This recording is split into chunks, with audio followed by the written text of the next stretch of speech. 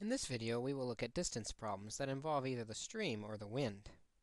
The trick with the stream and the wind is when you're going downstream or downwind, you get your rate you're going plus either the wind or the current, which will push you, making you go faster. However, when you go upstream, you get the rate minus the wind or the current because it's pulling against you. Let's take a look at setting up some distance problems that have a wind or current in them, and then in part 2 we'll come back and solve those equations. In this problem, we know rate times time equals distance, and Zoe rows for 80 miles.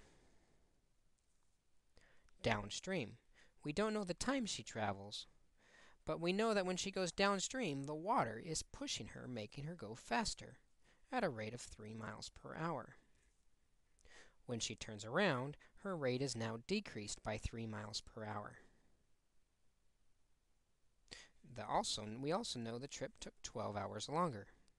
This means we need to increase our time by 12 to cover the same distance of 80. Looking at this, we can see our simultaneous product that we will want to solve, r plus 3 times the time equals 80, and r minus 3 times the time plus 12 equals 80 as well.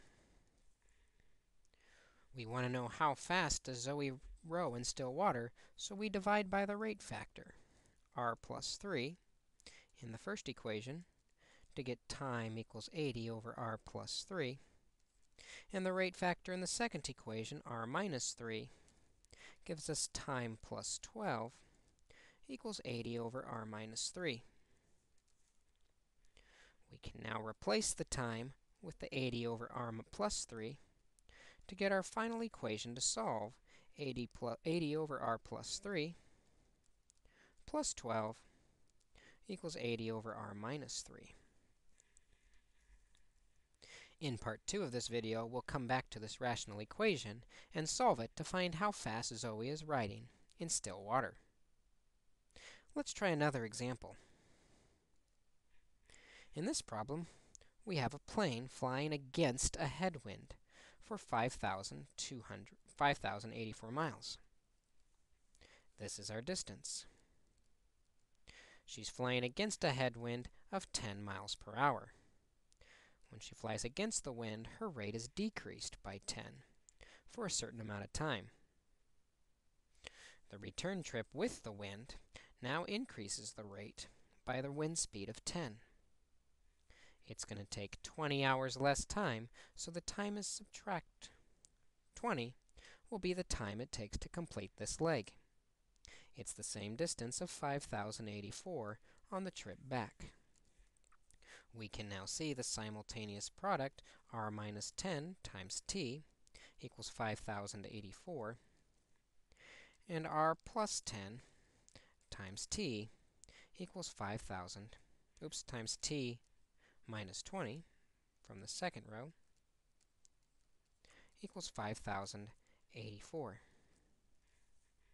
Again, we'll solve by dividing by the factor we want, and that's the question, how fast does he fly when there's no wind? This would be the rate, and so we'll divide by r minus 10 to find out that t is equal to 5,084 over r minus 10, and divide the other equation by the r plus 10 factor to get t minus 20 equals 5,084 over r plus 10. We are now ready to substitute, replacing the time in the second equation with 5,084 over r minus 10 minus 20 equals 5,084 over r plus 10. This would give us a rational equation that we could now solve to find the rate which Darius flies when there's no wind. It is important to remember that when you're against the wind or a current, we subtract the wind or water speed, and when we're with it, we add that speed to our rate.